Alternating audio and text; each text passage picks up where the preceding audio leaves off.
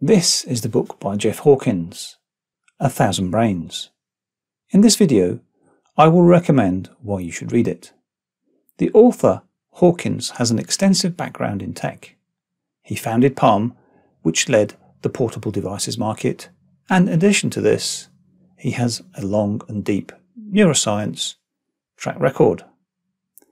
The combination of these two fields allows Hawkins to make some groundbreaking progress.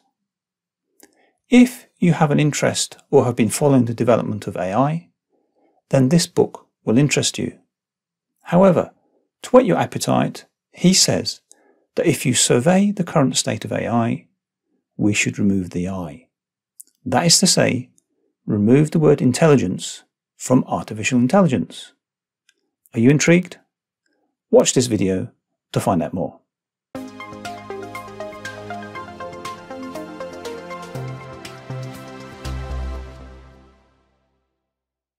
Before I talk about the 1,000 Brains book, I want to say a little something about what we're up to. We are passionate about education and the future possibilities of tech. And for that reason, we have created a series of courses and videos exploring tech, AI and data. Please subscribe below to see more of our videos in your feed. Please also like to help spread the love. And by that I mean send signals to the algorithm to help make recommendations. Now, back to the book. If you've read Bostrom's Superintelligence, you will know what a challenging read it is. I thought I would never get to the end of it, and was encouraged to keep at it by being held to account. Thank you, Nick, if you're watching. You will not struggle to read Hawkins' book, as he keeps the book flowing, with plenty of references should you wish to take a deeper dive at specific points. For clarity, these are my takeaways, and you should probably read the book to form your own opinions. I will cover AI, slippery slope, movement, cortical columns, and 1,000 Brains. Let's begin with AI. As I alluded to in the intro of this video, the author suggests that we need to take the I out of AI. Let's unpack this. We have narrow AI. We have seen blistering progress of narrow AI to the point that we're making unprecedented investments in this sector across the globe. Our best humans have already lost at games such as Go. We have excellent solutions for financial vetting, facial recognition, medical diagnosis, and much more. Much more. So what is Hawkins' problem?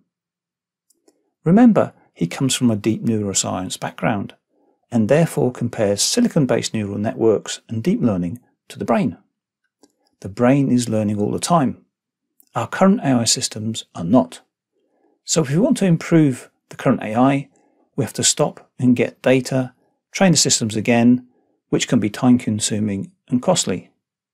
We can't do that with the brain, and an example might help illustrate the point.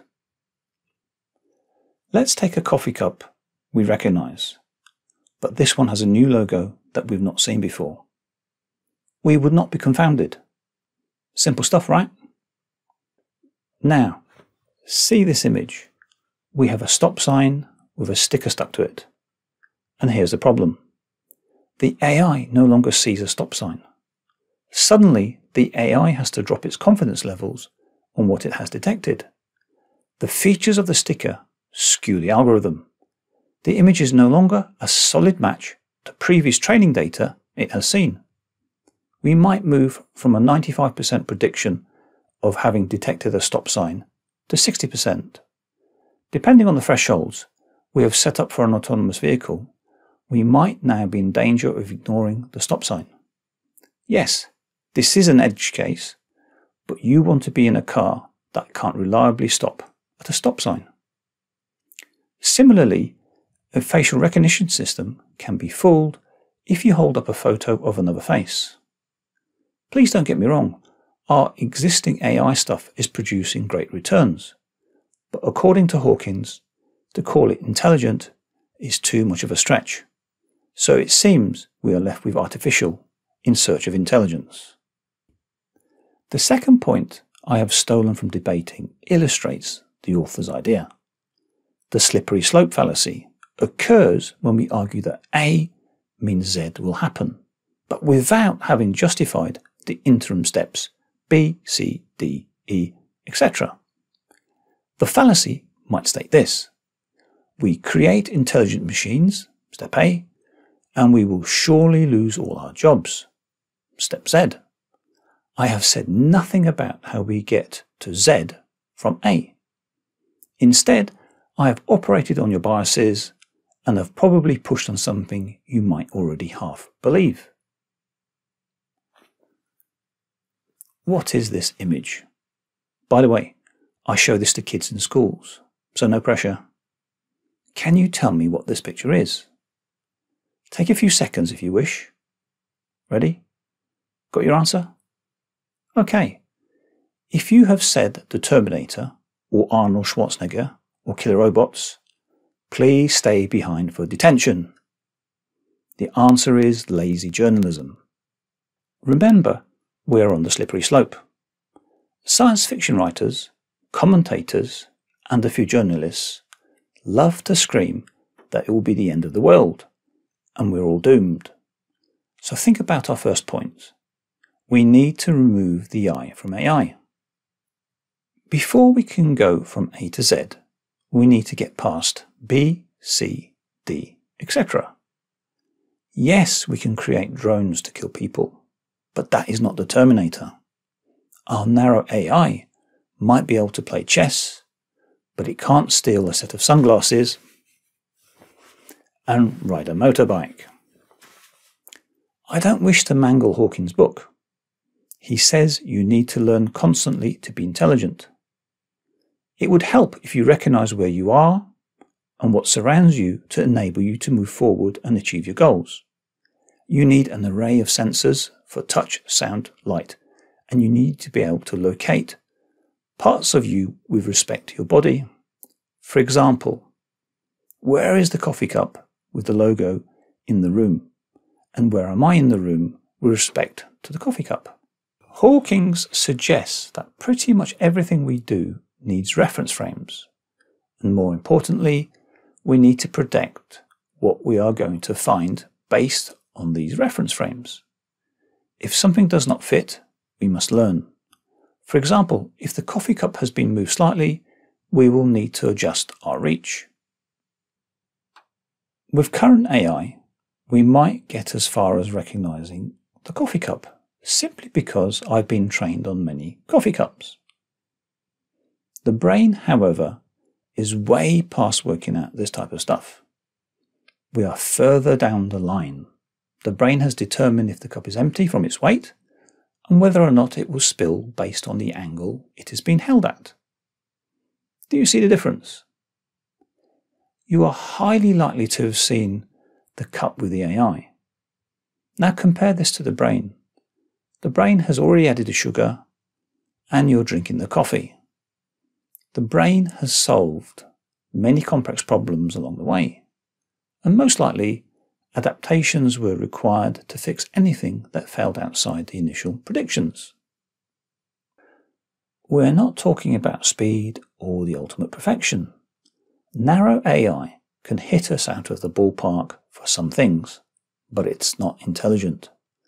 The brain is learning all the time. The cup might be cracked.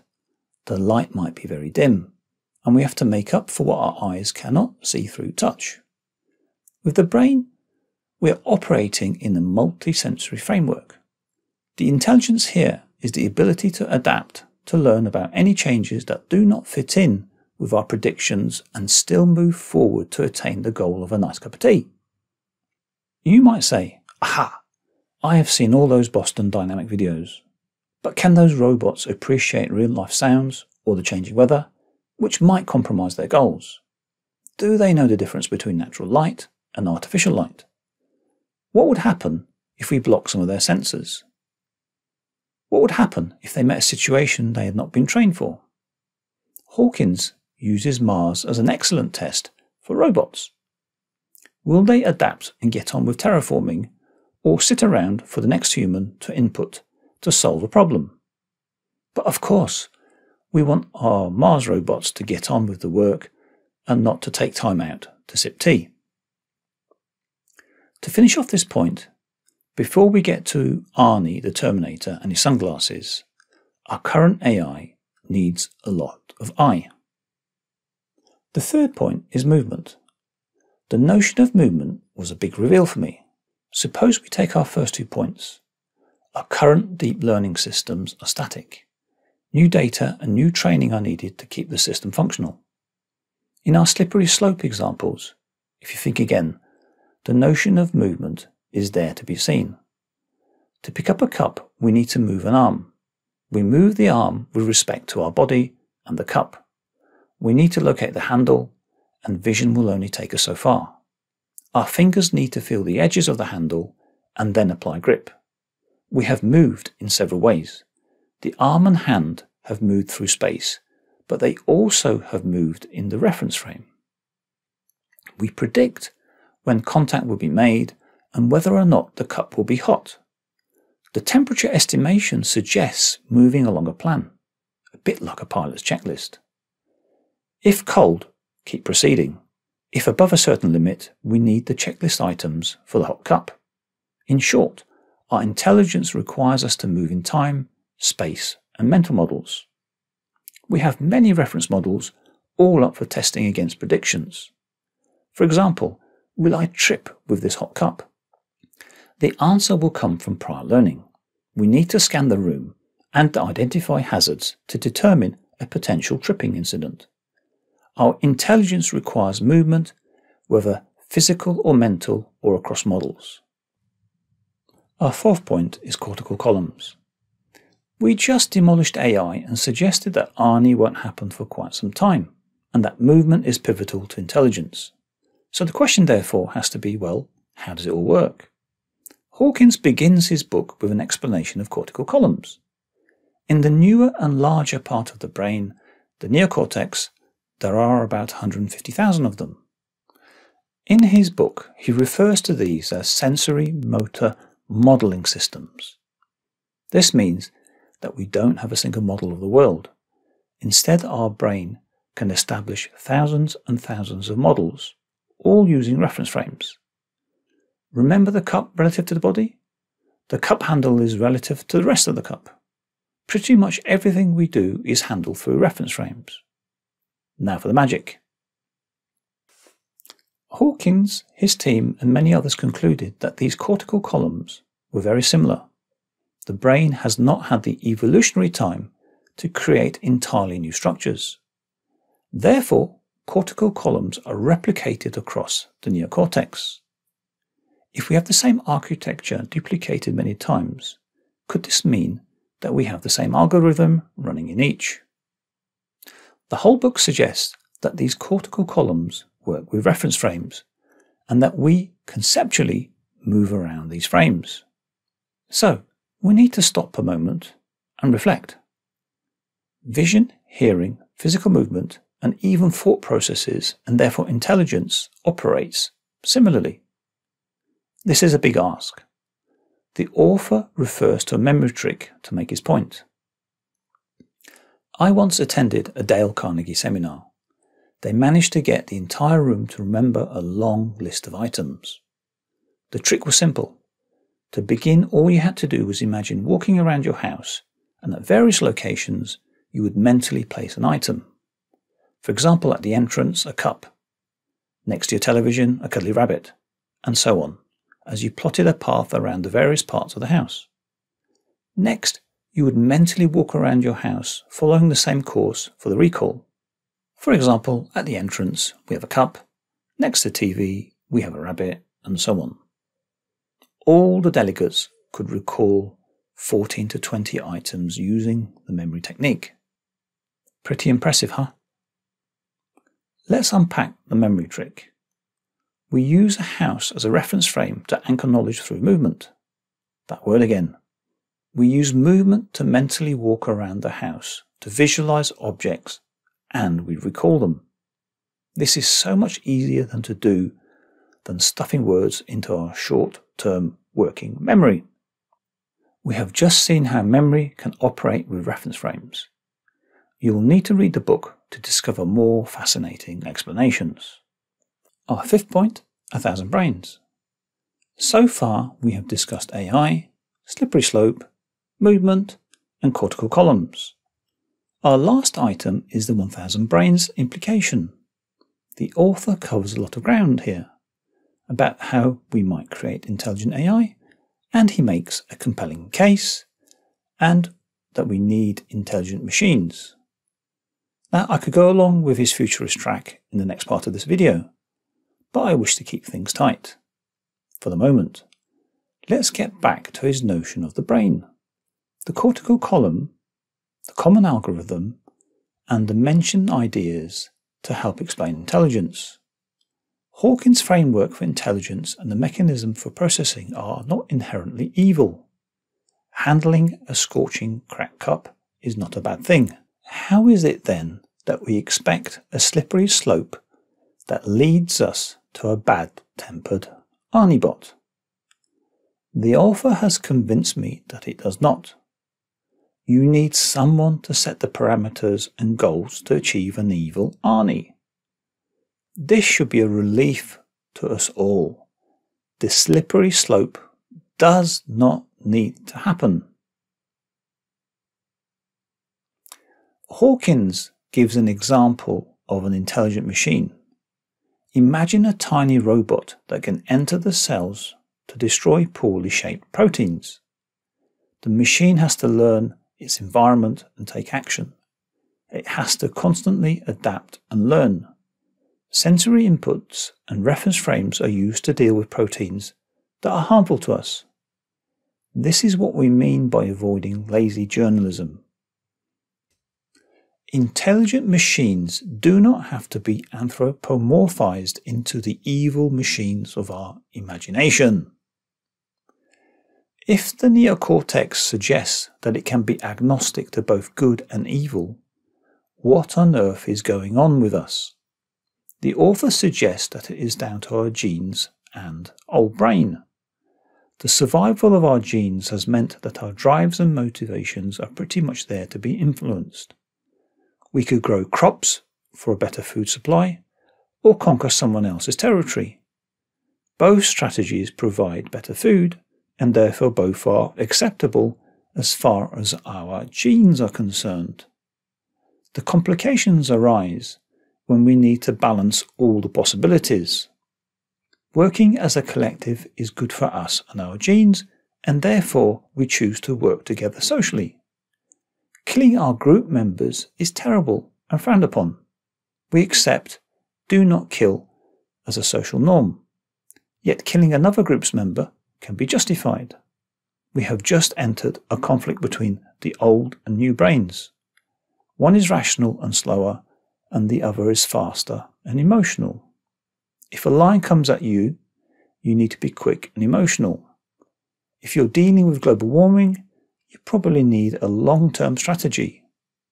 We can be really dumb on a massive scale, despite our intelligence. It gets a lot more complex than what I have tried to explain, but the book is an excellent introduction to the broader areas for discussion. It is time for a summary. 1. Despite all the hype, AI is not as intelligent as we think. 2. The slippery slope to a world run by Skynet and thousands of Arnies is not the apparent final destination. Intelligent machines are neither good nor bad in themselves. 3. Movement. Incredible as it might seem, movement is a considerable part of our intelligence. 4. Cortical columns. The evidence suggests brain theory requires a general algorithm using hardware and wetware. 5. The 1,000 brains. The neocortex, and by implication, intelligent machines are not good or bad. Our genes push us. Genes want to be replicated and are ambivalent to how this is achieved. We need to design AI to be good. Therefore, the critical message is this: we have it all to play for. I was entertained, informed and educated by Hawkins. I thoroughly recommend this book. I certainly learnt a lot, especially around how neuroscience will impact the future of AI. Perhaps you could put your comments below so that we can continue the discussion. I hope you have enjoyed this review and found it valuable. Please subscribe, like and share, then we can be sure to meet up in the next video. Thank you for your attention.